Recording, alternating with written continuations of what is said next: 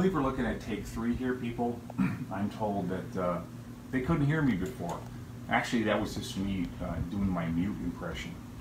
So, if we're finally on track here, let me go over what happened yesterday here on Saturday Free Comic Book Day. It was our intention to do something that the stores and the shops weren't able to do yesterday because of this virus calamity here.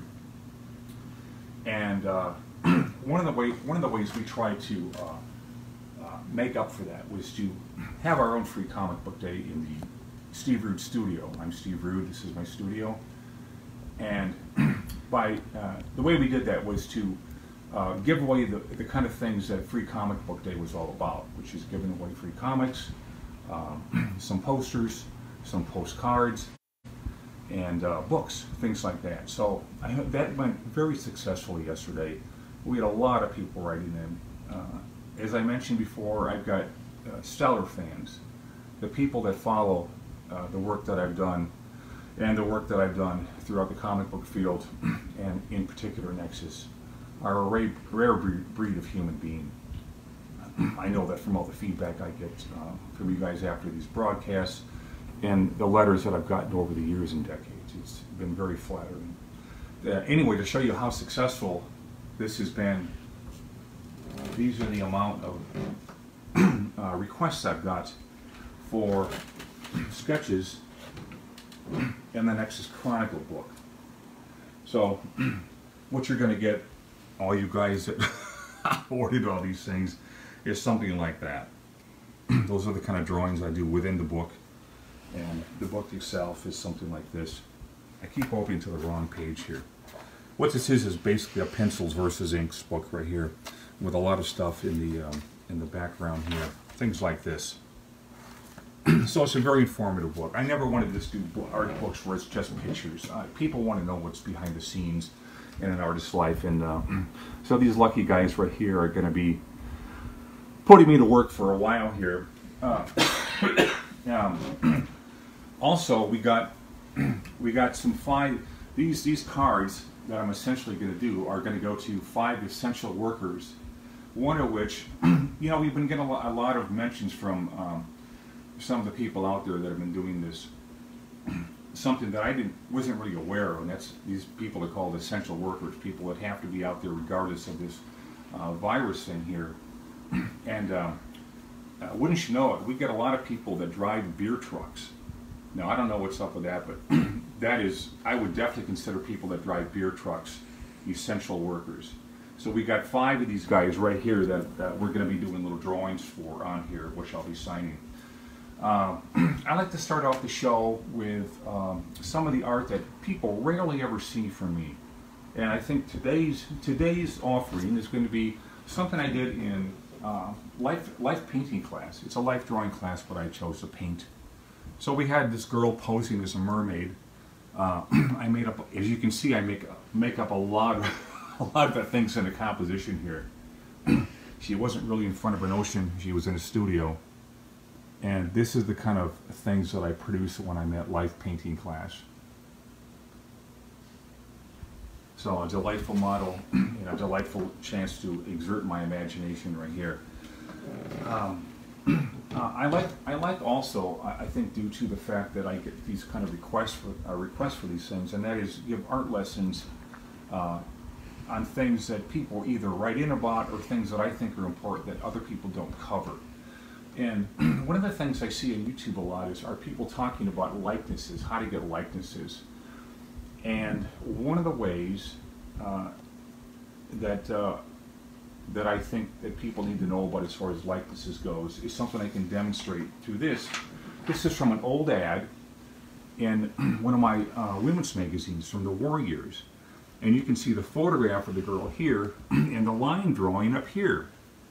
Now, if you can break things down to line, then you can turn it into a tonal mass, which is how you make things look real. But the linear part is a way that a lot of people start their drawings, to nail down the proportions, because nailing down proportions, facial proportions, are are essential to getting a likeness. If you put the eye up too high or space the eyes too wide, it's not going to look like that person. And believe me, that is something that all of us work on for the duration of our lives, of our career. So,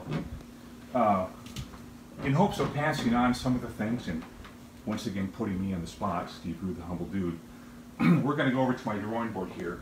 And as you can see, I've got somebody that we all know as Captain Kirk here, that I'm going to be doing a likeness demo of. And I'm picking Captain Kirk because I'm told that he is one of the hardest people to nail down as far as his portraiture goes. So not being one for shy retreat, we're going to try to get a really good likeness of Captain Kirk here. This will probably take me about 10 minutes. One of the ways a lot of people start off as illustrators is they do an underdrawing in blue pencil. Now this is not going to show up very well, but you can see I'm trying to block in the proportions of Captain Kirk's face right here. You can see it on the paper. Okay, good. So I start with that. This is how I always start. And I know his eyes are in the middle, because everyone's eyes are, unless you work at the circus. And we're going to map out the proportions of Kirk's face, just as you saw in the thing I provided with earlier of the photo from the women's magazine. So I'm going to keep things simple. I'm not going to get into a lot of ins and outs. That's going to take place when I when I go in with a darker pencil right here. But I've got to look at this and then remember what I've seen literally half a second earlier and transfer it to paper. I've got to get all the angles just right here. Otherwise it's going to look like Mr. Spock and not Captain Kirk here. Someone said, James Burke said, "Man, my kid and I were just talking about your Shatner yesterday." Oh, okay. Well, that's nice to hear. And then Diana said, "Yay, Kirk." It seems we have a lot of Kirk fans sounding off here, which is always a good thing. Kirk, as you know, is somebody who I've based Nexus on over the years. Just because I was one of the original Star Trek fans here. Anyway, so that's my initial blocking right here of Kirk's face. So now from here, we're going to go in and kind of decide which lines go where, okay, in a permanent kind of a way. So with this dark pencil right here, and in my ability to make no mistakes ever, we're going to go in here and hopefully get a likeness of Captain Kirk. Now, one of the ways I have an advantage here is there are some dark cast shadows on his face. I'm going to block those in a linear kind of a way, okay? And again, this is something that I'm having to do careful observation under.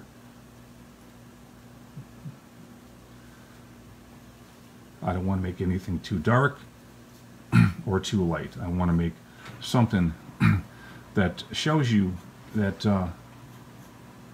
with a lot of training your eye, you'll be able to do this kind of thing on your own. And it's like I mentioned, this is a lifetime of study right here. It doesn't end.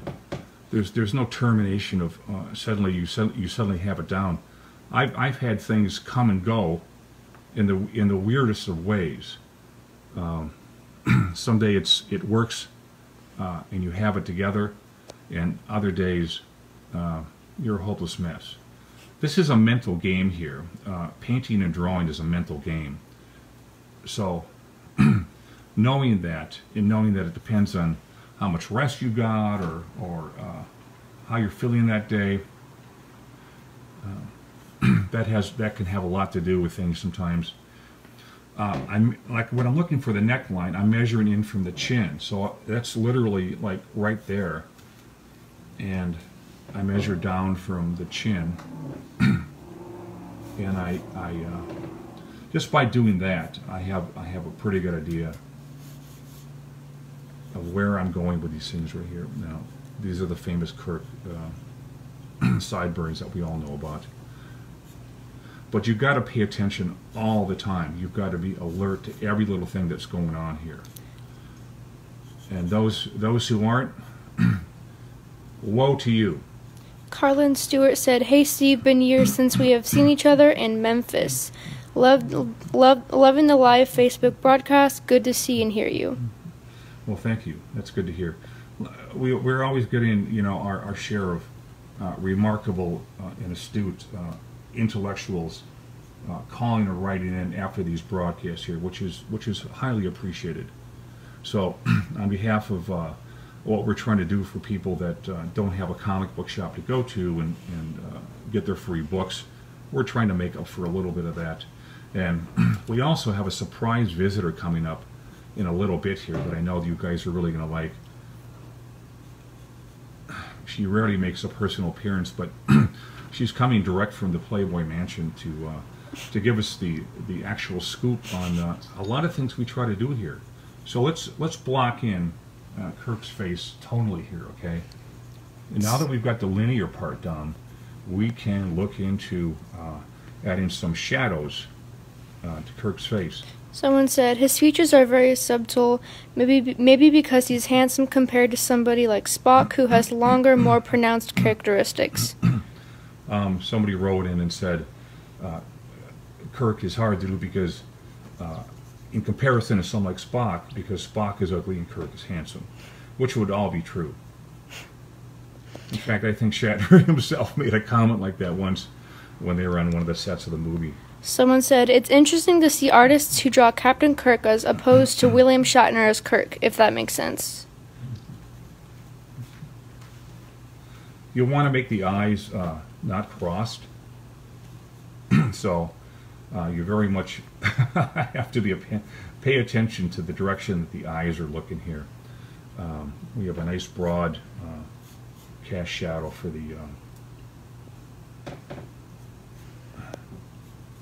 the chin there. This is all based on the lighting that we're looking at here for Captain Kirk. Someone said, "Hi Steve, all the way from Malaysia." All the way from Malaysia. Yay, let's hear it from Malaysia. That's great. How are things in Malaysia? Tell me how they're going there. He's going to write in and give us the scoop here. You can see how we all of us artists use the sides of our pencils here to block in things tonally. I've also noticed that Kirk has got a pronounced forehead line there. He's got these lines that kind of come in like that. You know, people are always talking about the fact that Kirk had a hairpiece in Star Trek. To me, he's probably the only one who doesn't look like he's got a hairpiece on. Look at the show carefully and you'll know what I'm talking about here. You see how I'm using the side of the pencil here. Someone said, "Hi Steve, amazing to see you working. Greetings from Italy." Greetings from Italy. This is an international world these days, people. I remember the last time I was in Italy. A bunch of these really nice guys. We had a great time at a comic book shop. This may be one of these guys that are writing in. And these guys surprised me with some kind of Italian wine. Now, the main man here is not exactly a heavy drinker. But I learned to be when I was in Italy. We got completely hammered, and no, we didn't. I don't want to screw up my PR agent by telling them that I'm a drinker, because I'm just not. Never got into it. In fact, the more the crowd would do something, the less I would do it. That's just my personal makeup right here. Anyway, so we're trying to do our best with Captain Kirk here, and this is how I go about getting my likenesses. There's a lot of artists that will end up projecting or tracing. There's nothing wrong with that. There's a lot of times in our business when we have to resort to work smarter and not harder. And this is one of the ways we do it, that they do it right here, is to just blow it up and just trace off the main features on something like that. And but in this case, we're trying to show the freehand method here. of how we can go about getting this kind of stuff. Honestly, people, there are many different ways to learn how to capture a likeness, but it's something that every artist has to learn how to do for good reason. We're always having to look into this kind of stuff and figure out how to make our jobs easier. Someone said, Steve sketched in Kirk and Spock in the background of some Nexus pages in the past. Anybody get upset by that? Only the agents of Nimoy and Shatner. No. This is part of the interesting thing about their business nowadays. Right in these times, we've had lawyers step in and basically take the fun out of everything, the way I see it. And any little infraction that involves a copyright we're called to the mat about. And I personally find that ridiculous and completely unnecessary. In fact, if I threw a bottle of Coke in one of my panels, wouldn't that be something Coke would pay me for instead of getting mad about? Here, this is something we're gonna try over here. We're gonna try melding some of this stuff into the background here, because it is kind of a dark on dark kind of a thing right here. Someone said, did you make a point of developing a style or what comes out? Did you make a point of developing a style or what comes out? Comes out? Yeah, I get what he's asking completely.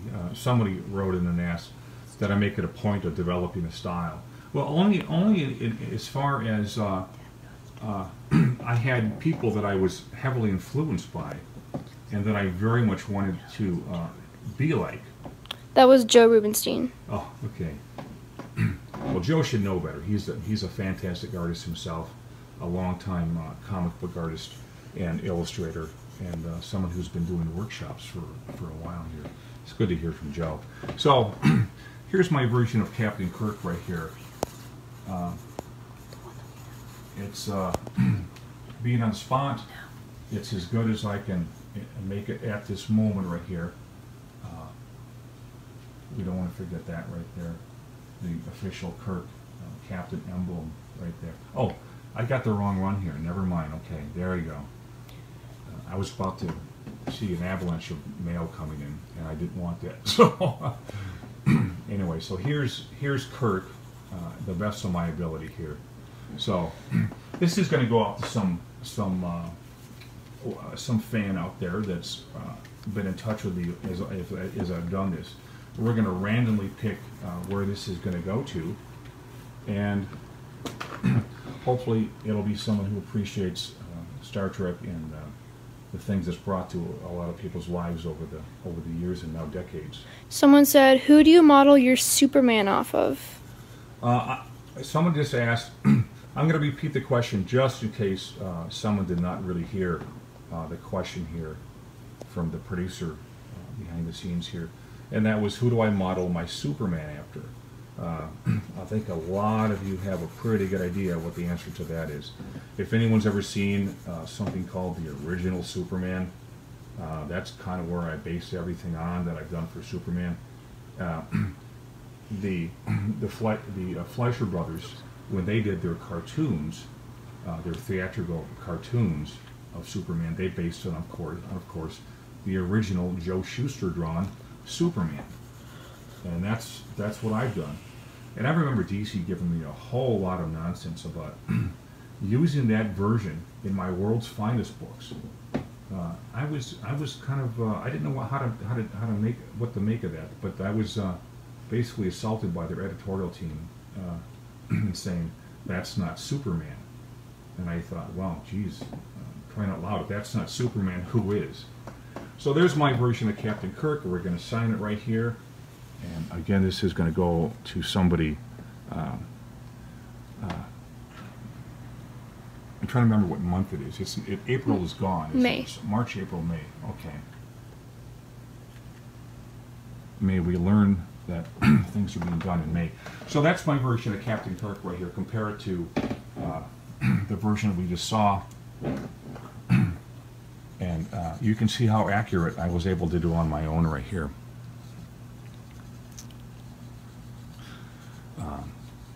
for people that draw for a living, this is something that this is a daily occurrence right here. This is why I practice so hard, because I want to be able to, when somebody calls upon me to do something, I don't want to be someone who hems and haws and hesitates and has to think about it and he gets nervous. I want to be someone who has worked so hard at his discipline of drawing and draftsmanship and everything that goes under the sun when you're an artist, that I can literally just snap into place, go to work, turn out something good that pleases first myself and then hopefully pleases somebody else. So that's the lesson for today, as far as the lessons we're doing here.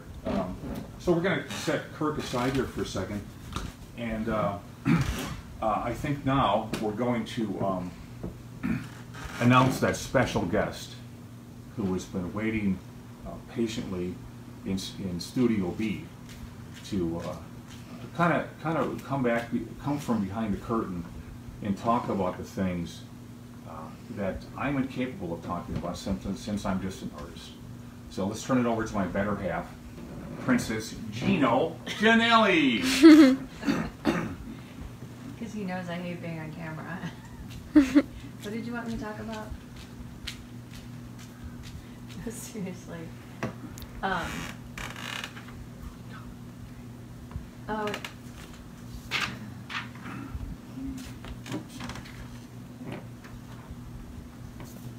No, I hate being on camera. My mind is totally blank. So let's help people remind Gino Janelli here what she's supposed to be talking about. When I was on yesterday, I was talking about financial things that went on during Free Comic Book Day, and you were here to remind me that it had nothing to do with that. It had to do with pleasing the fans and giving them something that they weren't able to get normally from things that would normally be open, and that is the shops and the conventions. Now all that stuff has been abolished because of this virus right here. So I think Princess here is, once you've collected yourself, you're going to be able to tell everyone, a girl this pretty is shy in front of the camera. I'm the one who should be shy in front of the camera. So just take it from there, Princess. No, we had a great virtual turnout yesterday. We had 105 orders, which is fantastic. So we're going to be sending out a lot of free books to a lot of people.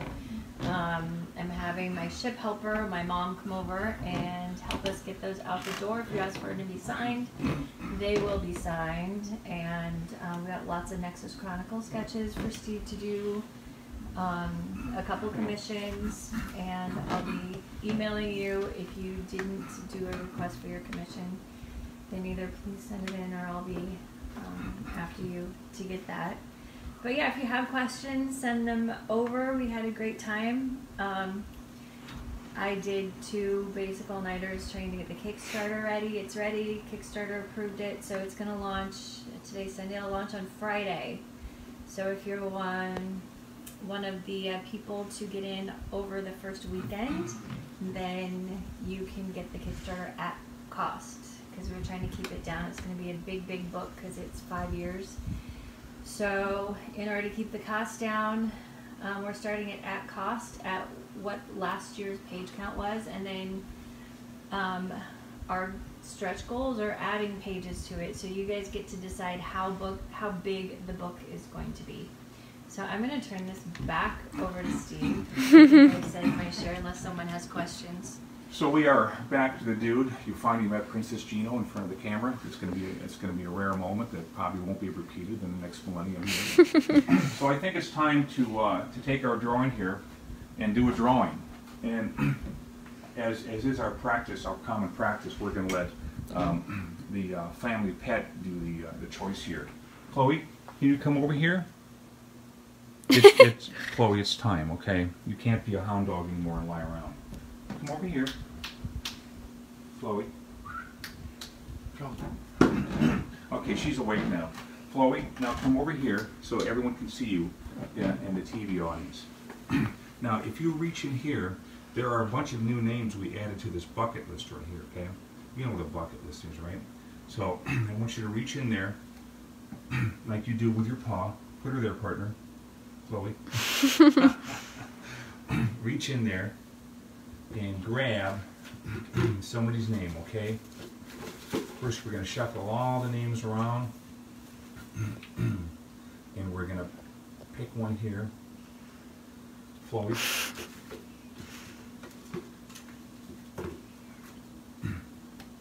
You wanted a reward, right? Didn't you want to be bribed for this? Okay, apparently she did. So, the one Flo Hart picked today, the lucky winner of the Captain Kirk sketch, is one Robert Roy. So let's hear for Robert in audience land right here. Robert, you're going to be receiving this Captain Kirk sketch you saw me do live in front of everyone's face, and hopefully did a good job at. So we have your address, we know where you live, and this is going to come your way. Finally, we're going to sign off by saying we all know that these are unusual times right now in people's lives, and actually globally, which is something unique in my lifetime and yours, I'm sure. But despair not, because we're always ready with free giveaways, not just comics, not just posters, not just postcards, but this is going to be shipped along with every order that you make here, so everyone is prepared. And don't forget, we've got the best Corona killer in the world that I'm holding in my hand. So don't despair. Good times are going to return soon, and you guys take care. And I'm going to douse myself with something that guarantees that I will not be sick myself. I'll continue drawing. I'll continue looking for your letters and comments. Thanks for tuning in. We'll see you next time. Right, Chloe?